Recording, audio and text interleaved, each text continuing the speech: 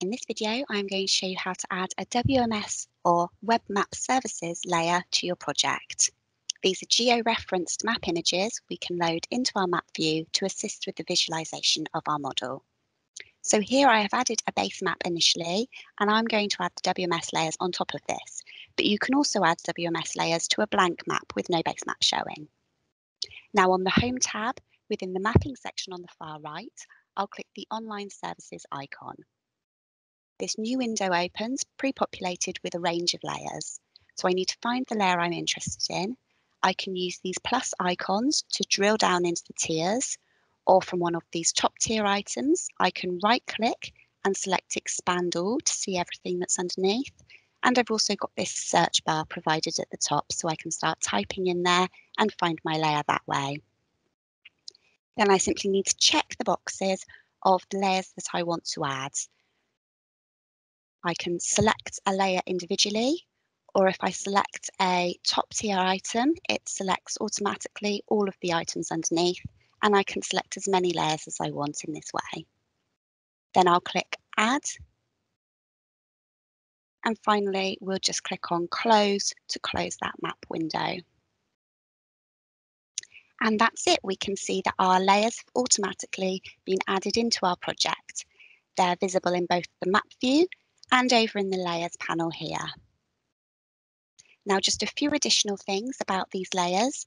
First off, please be aware that your WMS layers only show in the map view at certain zoom levels. So if I zoom out too far, these will just vanish altogether. If you load a WMS layer and it doesn't seem to be visible on the map, this might be why. Also, I need this box in the Layers panel to be checked to visualize the layer. So if I uncheck these boxes, the layers disappear again. Finally, there are some options if I select the layer in the Layers panel and right-click to open this menu. I have this option up here to unload the layer. This will remove the layer from my project altogether.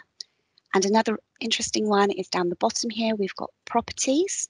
If we open this, this opens the Properties window. And over in the Symbology tab, we can make adjustments to the transparency. So here, if I adjust the transparency down to 0, and then I'll move that out the way so we can have a look at the same time. When I click Apply, we can see that has made the layer completely opaque. Something to bear in mind is that my layer has got a white background.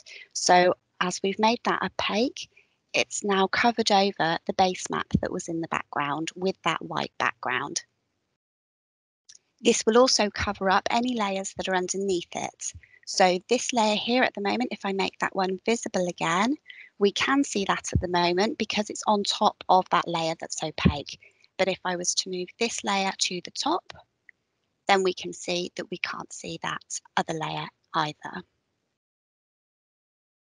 It is also possible to add your WMS layers to your favourites to make it even easier to add them to all of your projects. This is explained in the video how to add a WMS layer to your favourites, and a link to this is provided in the description below. Thank you for watching this tutorial video on how to add a WMS layer to your project. For further information, please visit www.flebmodeler.com.